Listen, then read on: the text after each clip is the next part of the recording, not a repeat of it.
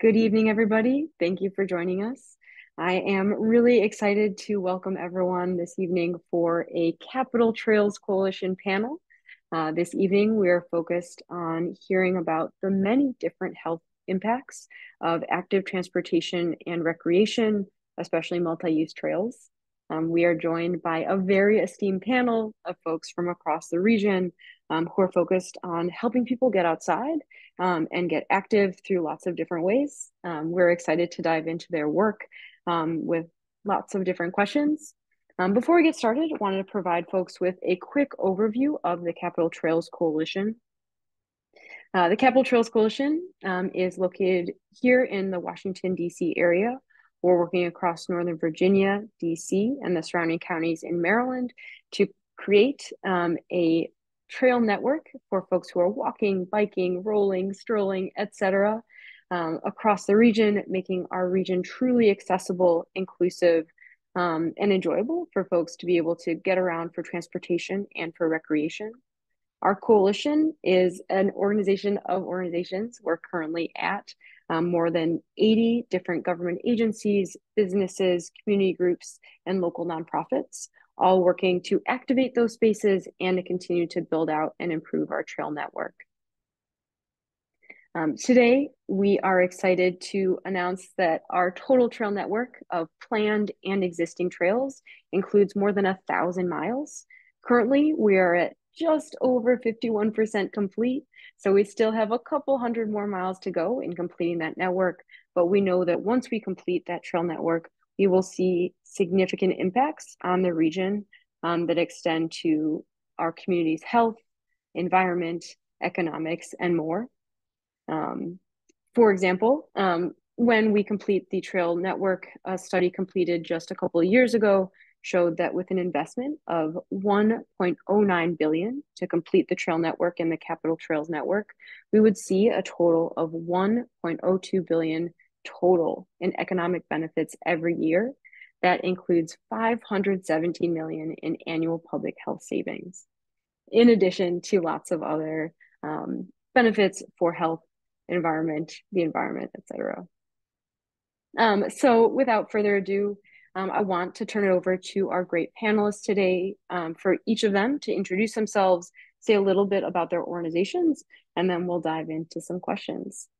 For folks who are joining us online, encourage you to post your questions in the chat. We'll save some time at the end to get to them. And if we don't get to them, we'll follow up with you later. So let's launch right into our introductions. Today, I'm really excited to be joined by Lauren, Kay, and Syrretta. Let's start our introductions off with Lauren.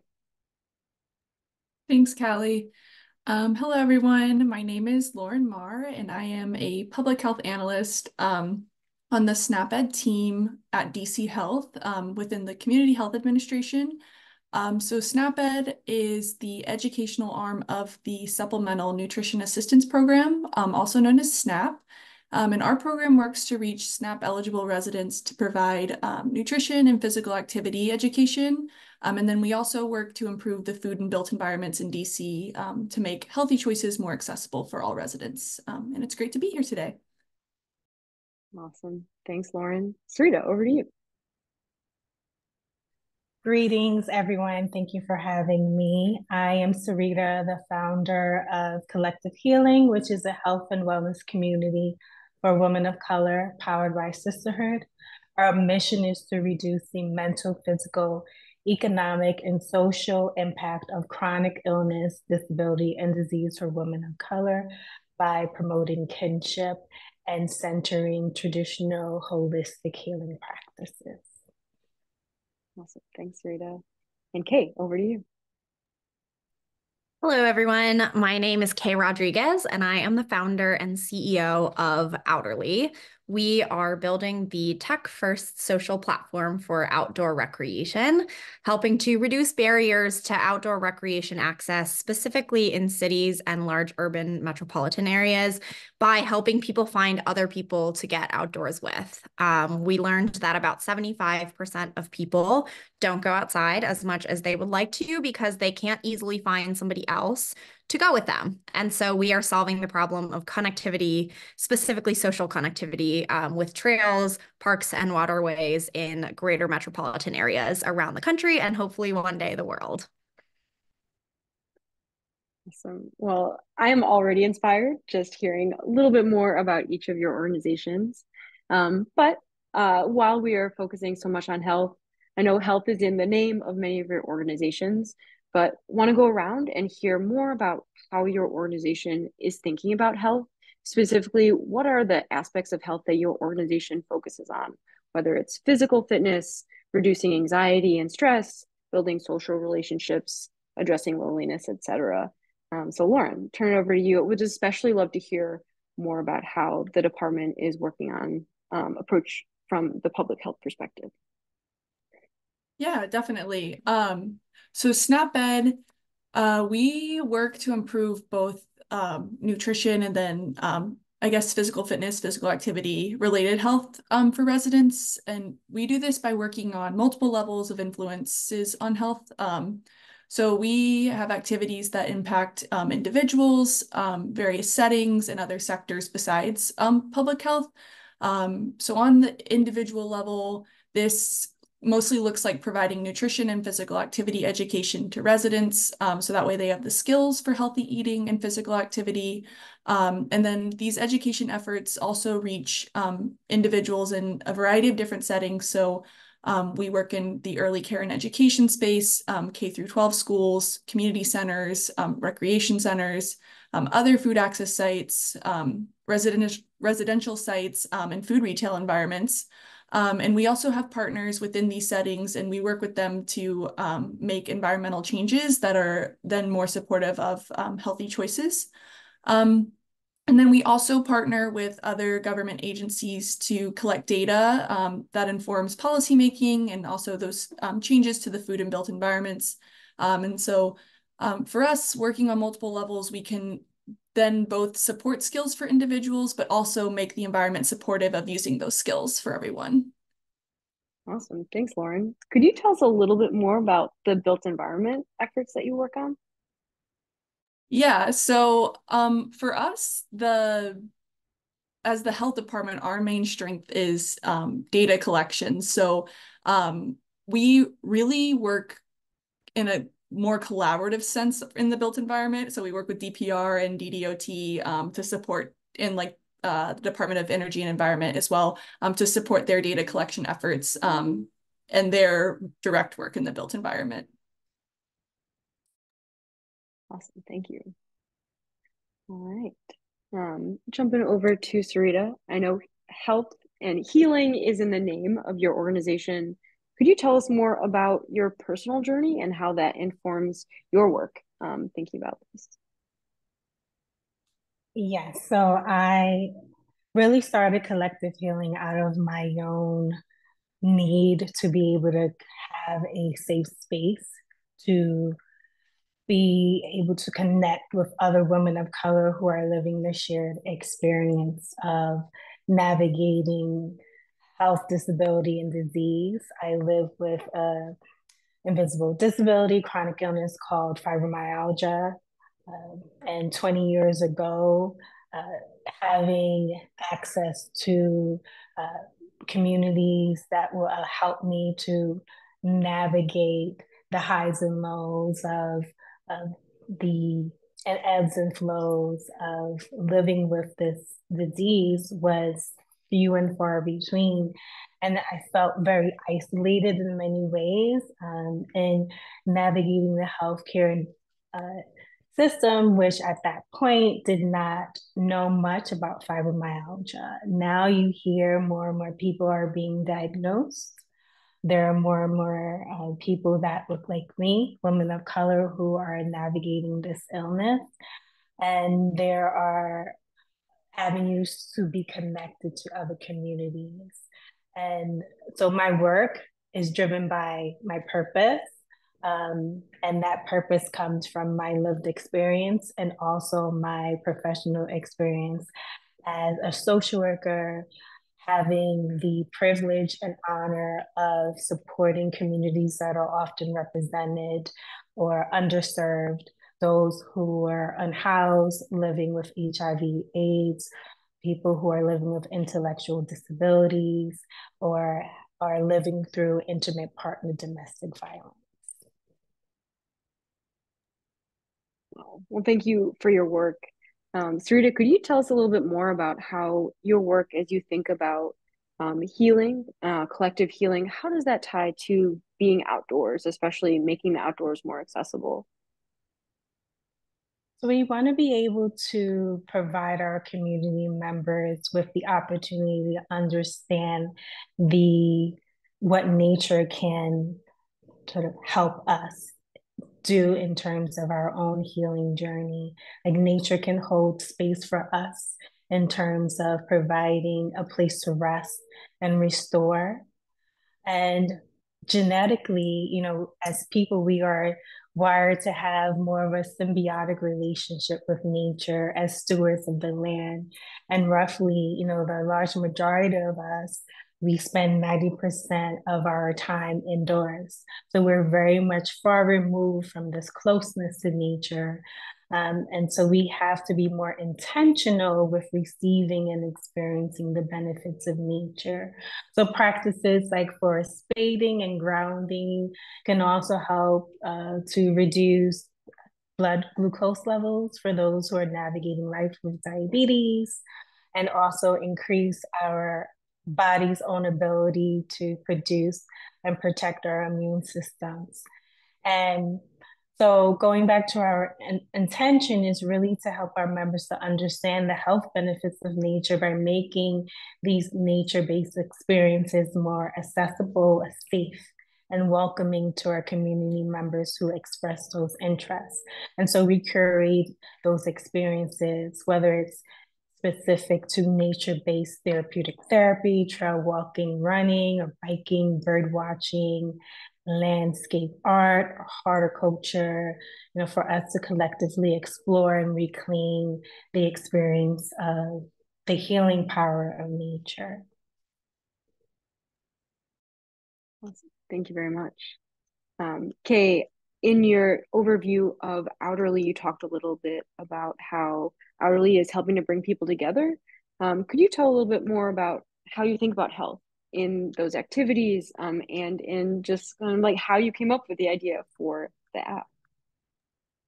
Absolutely. I have personal experience with the ever burgeoning mental health crisis that we have, especially following the pandemic, as well as the loneliness epidemic that I think a lot of people are facing, given some of the challenges that the pandemic brought about in our communities, especially urban communities.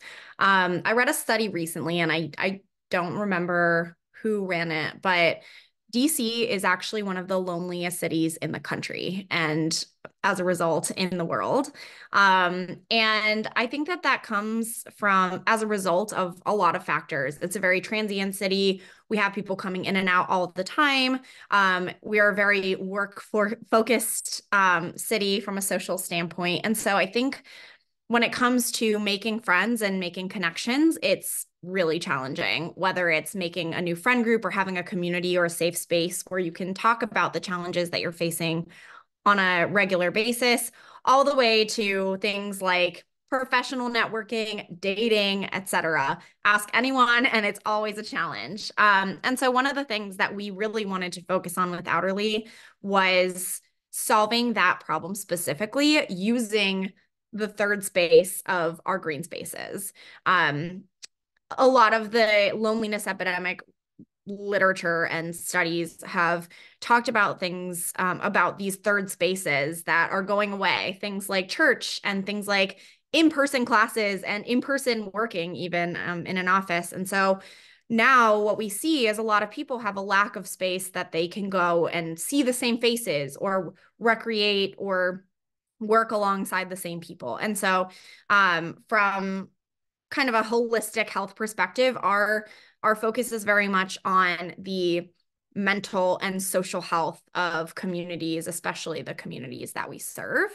In terms of how the company got started, I moved to Chicago several years ago with a former partner of mine, and I didn't know anybody in the city. We moved there for his job. I was kind of transplanted and dropped off in the city that I knew nobody, knew nothing about. And when I asked people where to go outside, I was met with, "Oh, honey, this is Chicago. This is not Colorado. We don't really do that stuff here. Let's go get a beer instead." And what I learned from that experience is that people have had this perception that cities are very separate from nature.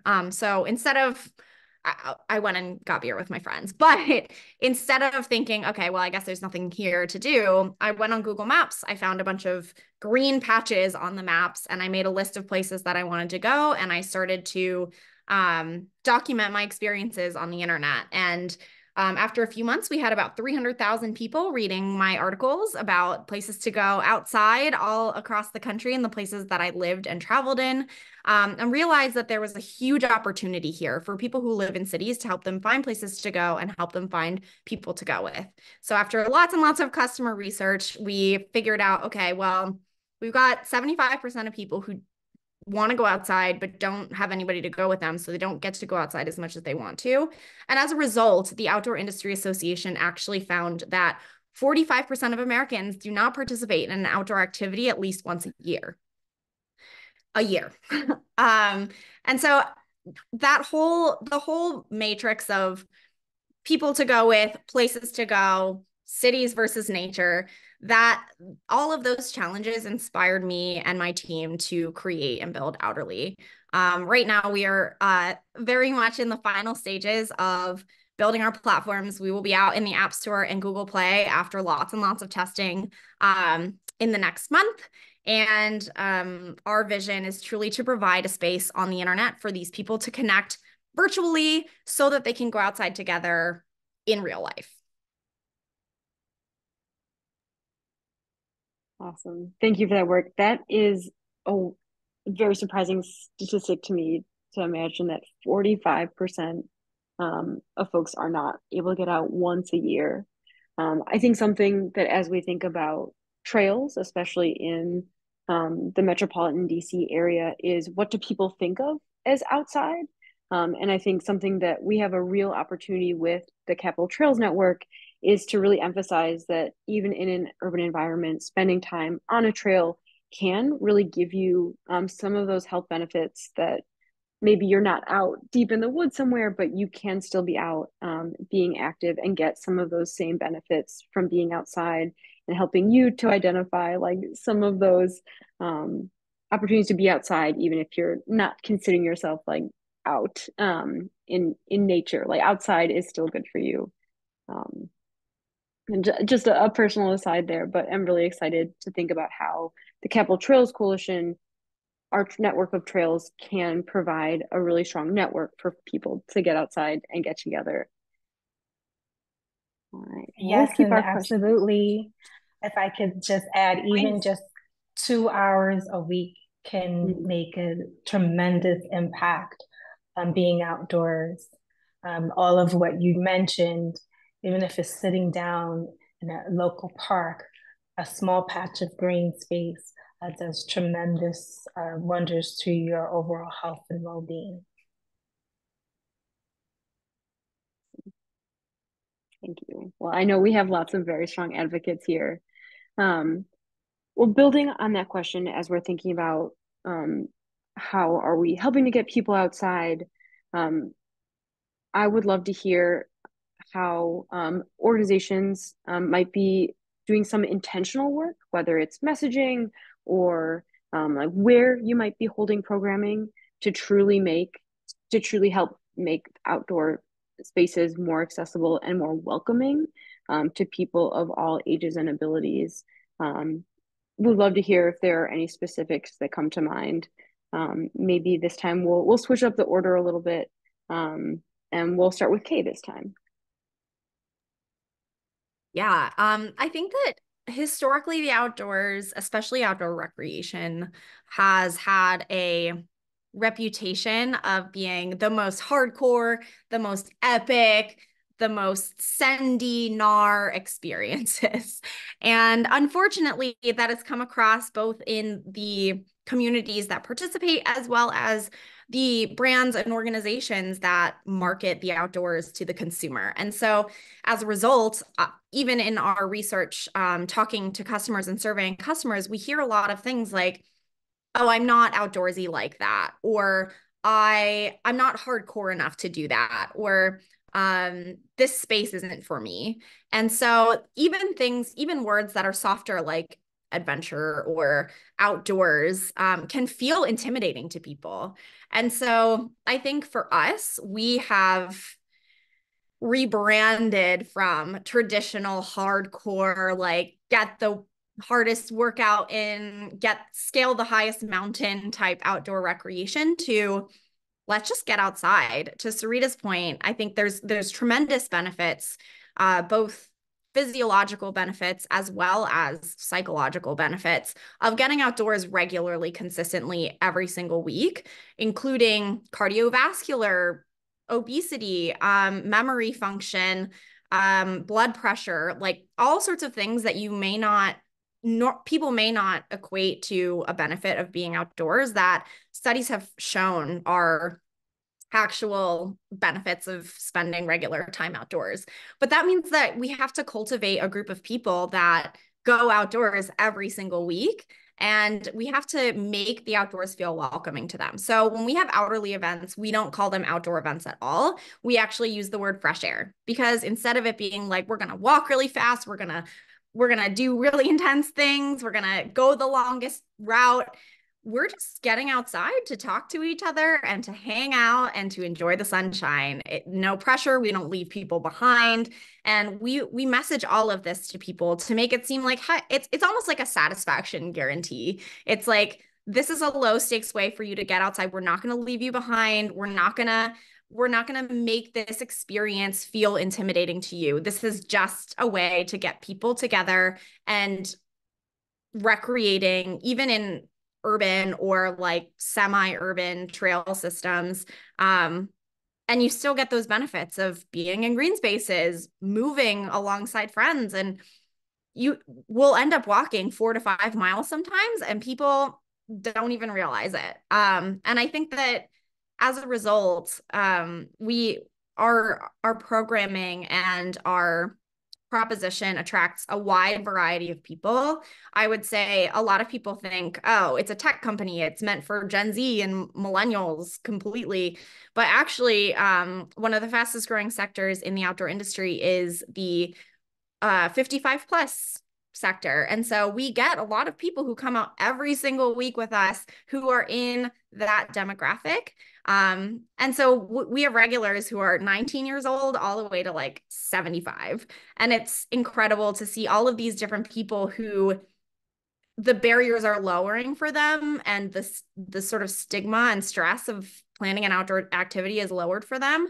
So they just feel comfortable showing up as themselves and being outside with other people. And so I think one last thing that I'll say before I hand it off is the name Outerly came from outdoors but friendly. And I think that really infuses everything that we do. We want to make the outdoors seem friendly to people, and we want people to be able to get friendly with other people in these nature spaces. And so the core of everything that we do is really 2 components: outdoors, nature as one, and then friendship and community as the other. Thank you, Kay. All right. Lauren, could you talk a little bit about how your work, especially how the department is thinking about addressing health inequities? Yeah. So for ours, as I mentioned, we do a lot of data collection. And so part of that is when we're planning programs or we're planning projects, we're really deliberate with including residents in that process. And so we frequently host feedback sessions with residents and community-based organizations when planning things, and we really just go in wanting to understand community needs and then wanting to be able to incorporate their input into our programming, especially because our residents and our community-based organizations are usually our end users of whatever program or project we're planning. And so having their input is essential to making sure whatever we put out is a welcoming and accessible resource for them. And in terms of health inequities, well, the SNAP Ed program, our target population is the SNAP eligible population, and we know that the SNAP eligible population faces larger health disparities, especially around chronic diseases such as heart disease, cancer, diabetes, high blood pressure. And so by working with that population or with our residents who are SNAP eligible and incorporating their feedback, we're really making sure that our programs are accessible and welcoming for them. And hopefully that in turn makes them want to join our program or use our programs. And then hopefully the outdoors will be more welcoming and physical activity will be more welcoming as well. Thanks, Lauren. Could you tell us a little bit about how you structure those public engagement opportunities? Yeah, so where we sit in the Department of Health, we are in the same area that a lot of other food access programs are. So the Commodity Supplemental Food Program and the WIC program. So a lot of times we are able to reach residents through those programs. And so we will they have like text messaging programs that we can kind of send out opportunities through, or site leaders who work with residents as well can spread the information. And then a lot of times we have really strong connections with our community-based organizations. So we also tend to lean on them to help advertise these engagement opportunities. Great. Thanks, Lauren. Syrretta, on to you. I know you had mentioned in your overview thinking through lots of different opportunities that help people get outside. Could you talk more about kind of how you think about that menu of options and how having those different options creates opportunities for people to get engaged? Thank you. So really sort of adding on to what was thoughtfully shared by both Kay and Lauren, really understanding the importance of engaging the community, understanding what their needs are, their interests, barriers to access, from obtaining these experiences or really sort of helping to promote their own health and well-being, and really creating partnership around these services that we provide based on interest and based on their needs. And if we are saying that, it's accessible and safe, right? If that's our intention, what are the policies that we're putting in place in partnership in the working relationship that we have with the community to engage in these interventions, in these outdoor experiences for more effective change? And so our actions have to really sort of equal our intentions and really sort of really be explicit about what we mean in terms of all are welcome, access to all. This is an inclusive space. Understanding that language around that, as Kay mentioned, is very important. Sometimes language can deter people from feeling safe and comfortable to have these experiences. Thank you. Yeah, really insightful. Like, we are trying to think about the messaging, who we're working with, how are we creating real relationships that help those spaces feel welcoming and accessible for everyone. I really appreciate the work that each of your organizations are doing around that. We kind of kicked off, and I know some of your personal stories have touched on this a little bit, but as we all saw during the pandemic, there were historic increases in the number of people who are getting outside for recreation, to walk, to bike, and more. So would love to hear a little bit about how your organizations may have seen that, and if you're seeing trends now, and how you may be working to continue encouraging people to continue getting outside for active recreation and transportation. And this time, we'll start with Syrretta. Thank you. So we actually launched Collective Healing during the pandemic. So we are working as we evolve, because most of our programming is virtual. So we're working to provide more opportunities for in-person experiences that connect us. In the DMV area in New York, where it originally started, and working in collaboration with local holistic practitioners and outdoor adventure companies to curate outdoor healing experiences, really sort of, again, centering traditional healing practices, building cultural relevance between outdoor spaces and communities, creating safety around gathering in the outdoors.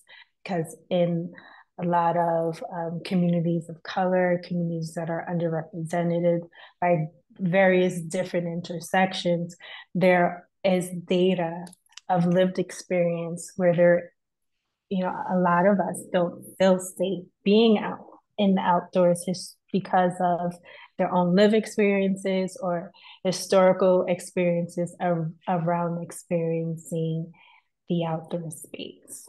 And so really keeping that safety is the primary intention, and making sure that we are really creating policies around keeping everyone safe. Thank you. Kay, I know you talked about how your own experiences really led to the development of your company, of the app. Was wondering if you have seen any changes in how people are responding to those opportunities, or anything else that you've observed in those engagement trends. Yeah, when I moved to Chicago in 2019, and I started what became Outerly. At that time, it was called Urban Outdoors. And in the early days of Urban Outdoors, we would get a lot of people who were already seasoned outdoor people. They'd either grown up with it, or they had been recreating in the outdoors for a long time. And that was, generally speaking, our main clientele of Urban Outdoors. As the pandemic hit and then continued on, we started to see a lot of new faces. And I think the interesting thing about what we call the outdoor curious person is that they come with a little bit of trepidation, but also a lot of excitement about the opportunity to be outdoors.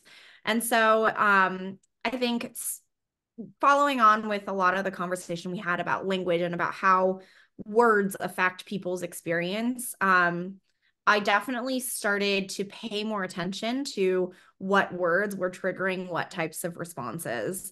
And I think, especially coming out of the pandemic, there's a bit of a struggle actually to get people to stay on as these core consumers or core recreationist participants in the outdoor industry. So I think one of the strongest propositions of that, and something it seems like everybody in this virtual room is working on, is really making the outdoors less of a, I need to go plan a trip to a national park, I need to take 2 weeks of vacation, pack up my suitcases and my kids and my family and like fly them out somewhere crazy, versus I'm going to go for 2 hours on a Saturday morning with my family to the nearby trail system, or to the lake, or take a day trip or something like that. And so I think the localization of outdoor recreation is a huge opportunity, and one that we started to see a lot of during the pandemic, but that remains to be an area of potential growth for for outdoor participants. And then also the opportunity to transition a lot of these once a year or once a month practitioners into these once a week practitioners or multiple times a week. In a perfect world, 100% of people will go outside at least once a week. And I think that's very aspirational, but I don't think that that's actually an impossible goal. And so from a North Star perspective, I think our two goals and like the two trends that we're really seeing and trying to work towards are first, like keeping the outdoor curious consumer interested in outdoor recreation by making it fun and making it social and making it low stakes. And then also taking the occasional outdoor recreationist from occasional to regular. And so I think that started in the pandemic and we saw a lot of that shape up. And so I think we have a responsibility, but also a huge opportunity to continue taking advantage of that momentum that started and taking advantage of people's interest that got piqued when it was the only thing that they could do, and creating lifelong practices, behaviors, and habits out of that. Well, we appreciate Outerly's help to encourage people to build those connections and those habits. Lauren, over to you. Would love to hear how the District Department of Health is thinking about maybe leveraging some of those trends of people getting more outside, or any trends that you have seen that can inform the work we're trying to do now. Yeah. So disclaimer, I was not in this position during the pandemic, so I can't really speak to that. But I know since I've been here, we've largely heard a need and a want for physical activity programming.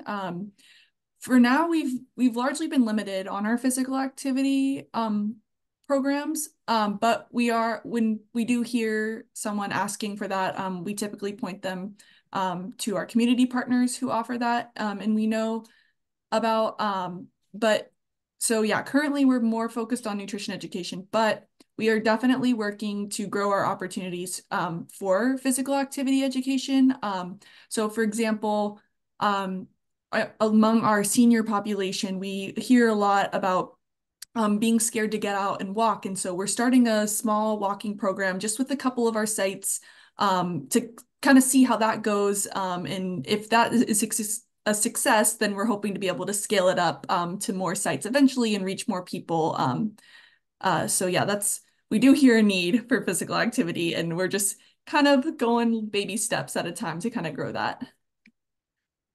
Well, Lauren, your comment about community partners, I think, is something that I've heard from each of these groups. Would love to hear more about how each of your groups is working with community partners. And then after that, we'll go into a quick lightning round to wrap up our formal questions. And then I want to open it up to the broader group. So before the lightning round, would love to hear a little bit more from our panelists about how are you working with other organizations, community partners, and others. So this time, let's go back to Lauren. Yeah, so the SNAP-Ed program, we have 5 programs that we consider our grantees. So we fund them to implement nutrition education and also physical activity. And so then we also have an in-house nutrition educator who also does nutrition and physical activity. So through our community partners, we work with them directly through the SNAP-Ed program, but then a lot of them also have other programs that are public health, either directly related or adjacent, that we have just made connections by them being a SNAP-Ed grantee, and we can work with them that way. Additionally, the other food access programs that are housed in our department or with other government agencies, we've worked to develop good relationships with them.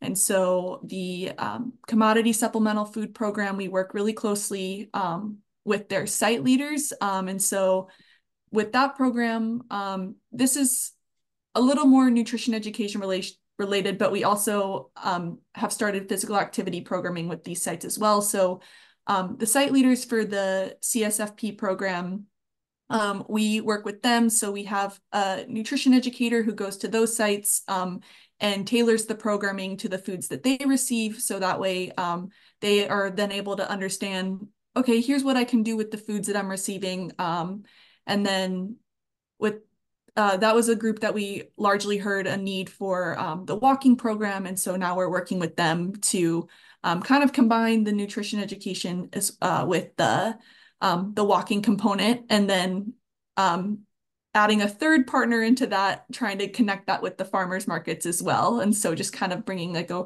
workaround of everyone collaborating together. Thanks, Lauren. Yeah, bringing as many people, as many organizations together definitely makes sense. Kay, would love to hear how you're working with other organizations. Yeah, I think that our biggest opportunity with Outerly in our partner relationships at the moment is really visibility. I think that there are a lot of opportunities for tech to integrate with community organizations, nonprofits, government agencies, et cetera. But right now, since we're so early stage, I think the biggest thing is being able to partner with organizations that are already doing the work of getting people outside and saying, hey, you all are doing amazing work, and we don't want to take that from you or step on your toes or compete with that. We will actually want to provide the platform for those relationships to transcend simply like meeting once a month or however whatever their cadence is, and also provide a digital space where anyone knows that they can go on there, they can find other outdoorsy people, they can ask questions in a safe, moderated space, they can find the right community for them to feel safe and welcome in the outdoors.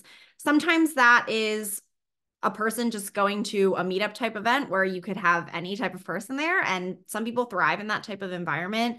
Some of that is a lot more affinity focused. And so an example of this is we are doing a joint Earth Day walk on April 21st with City Girls Who Walk DC. It's going to be an urban trail walk. Any female or non-binary person is welcome to join us at that event. And the purpose of that event is to tap into the City Girls Who Walk DC community so that they know, hey, if you enjoy doing this and you enjoy coming to these walks, there's a whole ecosystem of these things that are going on all around you in DC, and you can find them all in one place on Outerly. And so we're really leveraging these community partnerships to gain more visibility, not just for us, but for people who we partner, organizations that we partner with, and the people that belong to those organizations, so that we can cultivate this ecosystem digitally on our platform. Thanks, Kay. Syrretta, over to you. How are you thinking about some of those community partnerships in your work? So we believe that healing doesn't occur in isolation. It's an act of communion. A beautiful quote from the late Bell Hooks book, All About Love. And so since our inception, we've been partnering with holistic practitioners and outdoor adventure guides and companies to be able to curate these healing spaces. So we're expanding that work by offering more nature-centered programming and content while we continue to build these relationships. So we've partnered with an Black Indigenous birder. As I mentioned, we started our work in New York and hosted women of color birding events in our local parks. We've also partnered with hike enthusiasts, hike leaders to be able to offer a sort of nature-based therapy 101 experience where the hikers were able to experience different types of nature-based therapy components during our hike. So we plan on expanding those type of programming. We could not do the work that we do without partnerships and collaboration. Well, thank you. Really appreciate your thoughtful answers, everyone, for these questions. Before we open it up, I see we've got a couple questions in the chat coming through. Before we transition over those, I'm going to go through a really quick round of lightning questions, encourage our panelists to answer just really quickly. These are surprise questions. You all haven't seen these yet, but would just love to hear a little bit more about your personal stories and experiences on our local trails and parks. So we'll go through, you can make these answers as quick as you want, but would love to hear from each of you in as few words as you'd like, if you have what your favorite local trail or park is. And this time we'll start with Lauren, favorite park or trail. So I'm a runner. I think on Strava it's called the Capitol Crescent. It like goes up to Maryland, and I taught my friend how to ride a bike on that trail as well. Amazing. Awesome. Thanks, Lauren. Kay, over to you. I actually live in the Hyattsville College Park area, and one of my favorite trail areas is the Lake Artemisia area, which connects into the Anacostia Riverwalk. It is so beautiful. It's in front of the water, which has its own benefits, and I absolutely love bird watching, walking, roller skating, basically any sort of physical outdoor activity I will do at Lake Artemisia. Awesome. Thank you. Syrretta, over to you. I'm going to have to say Rock Creek because of the accessibility to downtown DC and also multi-use. They have paved trails, and so I like to see a lot of people of different abilities out there in nature. All right, going back up to the top, Lauren, back to you. If you could bring one person that you already know or don't know yet out with you on a local trail, who would it be? I think I'll say my friend that I taught how to ride a bike. That was really fun. Awesome. Okay, over to you. She may or may not be in this call, but my mother, and she's far, far away, but an offshoot of that, my grandmother, who is 93 and still walks basically every single day on her little island in the Philippines. Amazing. I'm Syrretta. going to have to invite Cameron, who's also another fibromyalgia warrior runner as well. So when we're both feeling physically up to it, I can't wait to share some miles with her. Awesome. Well, thank you for sharing, and thank you for responding to those unexpected questions, everyone. Want to open it up to some questions we have in the chat. And while I do that, I am just going to welcome our attendees. I'll give you all voice access. So if you all have some questions you want to speak out loud, or if you just want to chat with the panelists here, I think we have a small enough group where would love to have an engaging conversation. So I'll pose the question, send it over to Kay, and while I'm doing that, invite folks to raise your hand, and we'll be glad to welcome folks to speak directly with our panelists here. While I'm doing that, I have a question for Kay here. This individual is curious about what Kay shared on how words influence who participates in outdoor activities. And they're wondering if you could share about any message testing that you've done or recommendations on how we can word future events for community engagement. Great question.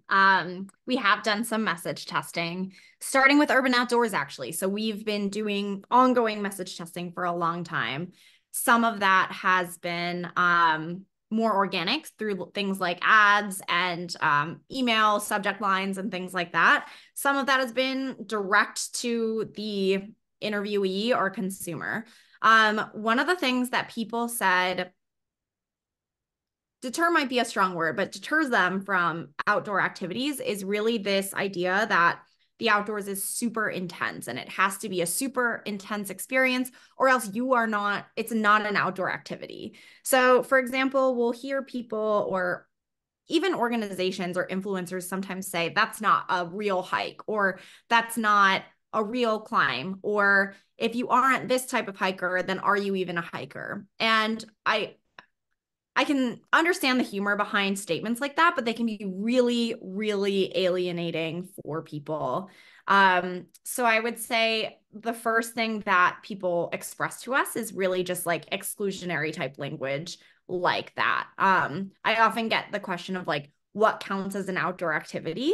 And in my book, an outdoor activity means that you are outside in the sun or the rain doing any activity. And so broadening our response to this idea of that doesn't count as a hike or that doesn't count as X activity is really like any activity can be an outdoor activity if you make it outdoors. And so we'll even host events at outdoor beer gardens or outdoor restaurants. We'll do picnics. We are co-hosting events with climbing gyms in the area, even though they're not outside, they're very much recreation focused. And so we are trying to, as a response to that, broaden the landscape of what counts as an outdoor activity. The other piece of it that we heard a lot is jargon. People don't understand jargon if they are outdoor curious or if they're new to the outdoor industry. And what I mean by jargon is saying things like scrambling, saying things like spikes, crampons. It can be gear, it can be lingo. This is especially prevalent the more technical you get in activity. So cycling has its own jargon, skiing, snowboarding has its own, climbing has its own, and that the overuse of jargony words without explanation or definition of what that word means can be very alienating to people, because instead of asking, a lot of people will just be like, I don't understand what that means. I'm out. And so for us at Outerly, we really make an effort in all of our copy and all of our messaging to avoid any sort of exclusionary language, any sort of jargon. And again, leaning into this friendly idea, and thinking about, if a friend came to me and I had no idea what I was about to get into, what kinds of words and what kinds of feelings would they need to include in their messaging in order to make it seem appealing to me? And we always think about it from that lens when we put new messages out. I'll give an example of this really quickly. In the fall, when we were promoting some of our activities and things like that, we had a campaign called Nature Won't Ghost You. And it's basically like, hey, people might ghost you. Like we have a lot of people who complain about things like dating apps or getting ghosted on job applications. And so we're like, hey, we're putting this in your words, not ours. And so that type of relatable language resonates really nicely with people. People really liked we had 2 little ghosts with the words like nature won't ghost you underneath it. And that was our Get Outside This Fall campaign. And it was very successful. People really resonated with it. They enjoyed the imagery and the like pairing of words. And I think using phrases and language and feelings that exist already in these outdoor curious communities, and then connecting nature into that actually helps to meet people where they are. So that's been our response, and that's where our hypothesis lies in how to make outdoor messaging more accessible to people. Thank you, Kay. Appreciate that. We have another question here. Someone is wondering, did we see some parks and trails get disproportionately used while others remained empty during the pandemic when there was a surge of outdoor activities? Glad to turn to the panel on this one. From my perspective and some of the information I've heard about the use of trail counters across the region is that during the pandemic, we saw some historic highs of usage on our trails, especially on some of those nice weekend days. So we were setting regional highs on local trails. I don't know of any that were like significantly low, but we'll be glad to do more research into that. But I do know that we saw some very impressive high usage rates, where thousands of people are using these segments of trails to get out, especially on those nice weather days where people were excited to be outside. Would be glad to welcome anyone from the panel first, and then would be glad to offer anyone who is listening in to add to that response. As I mentioned, I wasn't here during the pandemic, but anecdotally, I heard similar to what you just said, Callie, where we saw some really high trail usage as well. Thank you.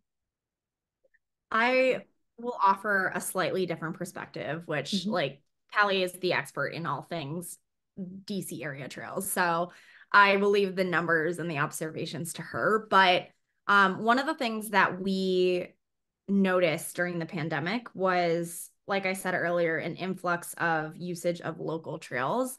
During the pandemic, in addition to that observation, we also saw a lot of the national parks implementing traffic restricting measures so that they could limit the number of people and the amount of overusage that was happening at the national parks.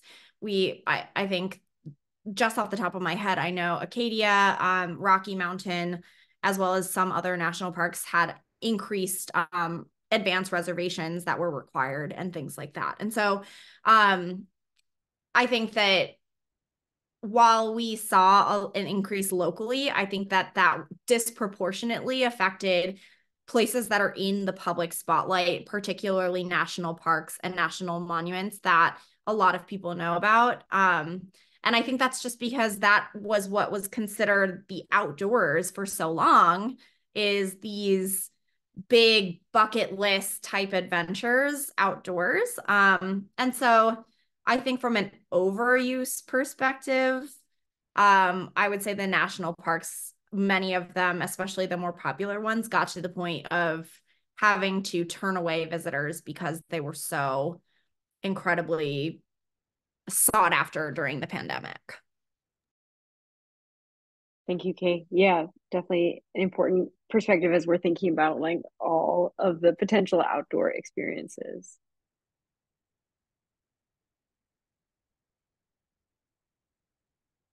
Want to acknowledge Carmen. Thank you for your comment here. Carmen added that they're Kay's mom. They think getting outdoors to meet others is very much needed by older individuals, especially those who are still working full-time jobs and struggle with making new friends outside of work.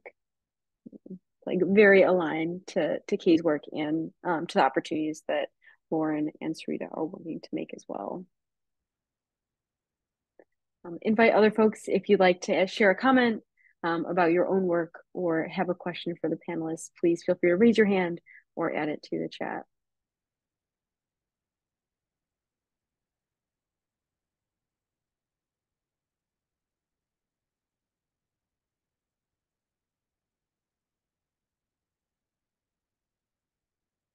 All right. Go ahead, Michelle. Looks like you should be ready. Yes, thank you. I was wondering if anyone has had experience engaging with healthcare systems, including hospitals and or clinics or FQHCs, in promoting getting outdoors, and what that and if you did, then what led to some of the successes there.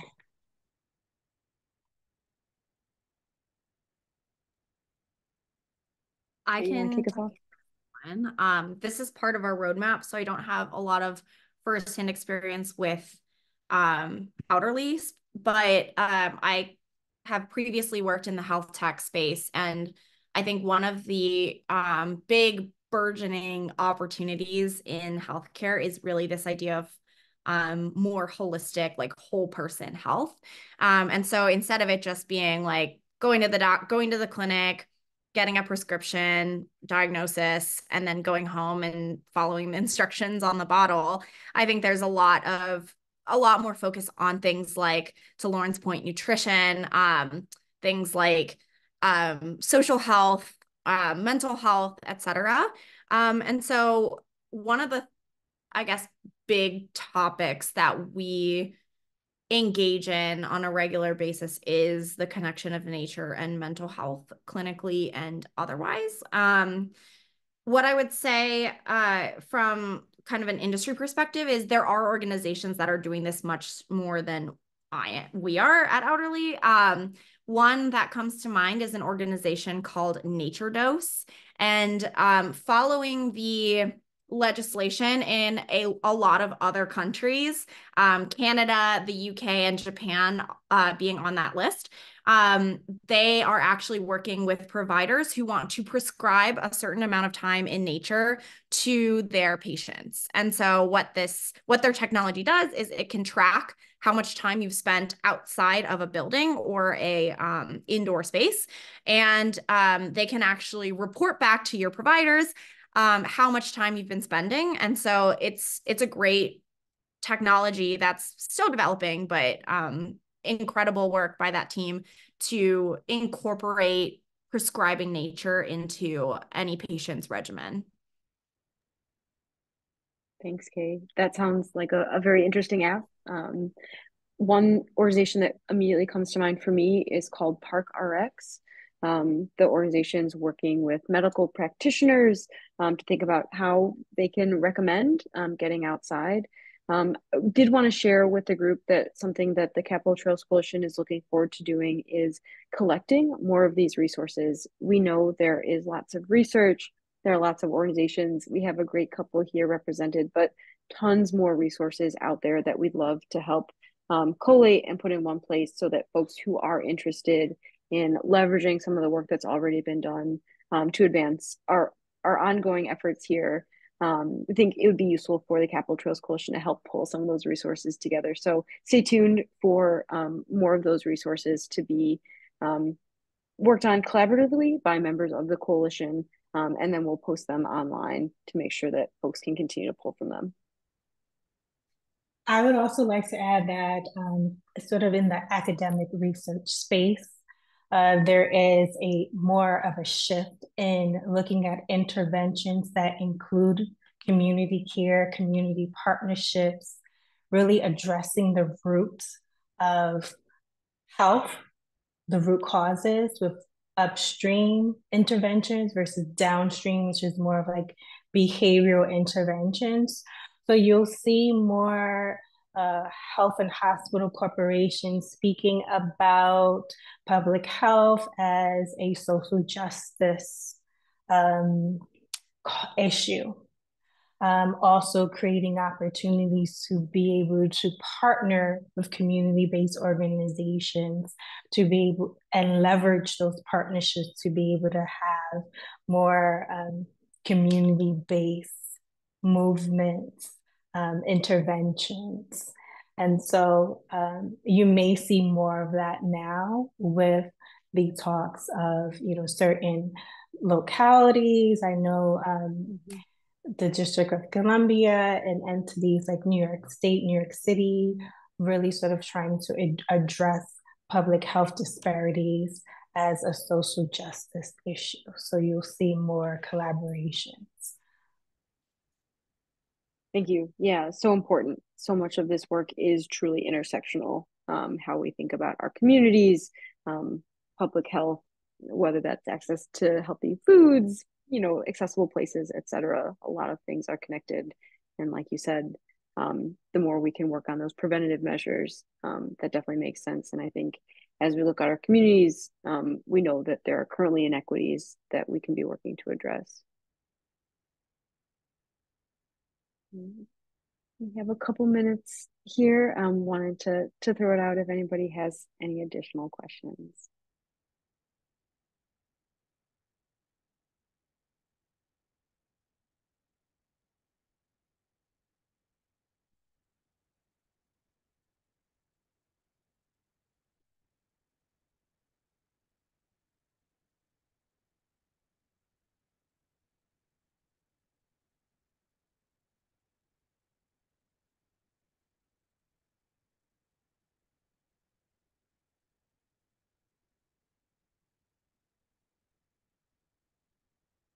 Well, I do want to send a deep, heartfelt thank you to our panelists today. Thank you, Lauren, Kay, and Syrretta for joining us.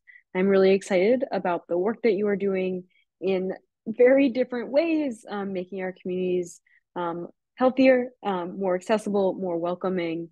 And I'm really excited to think about how resources like our trail networks can play a role in that work.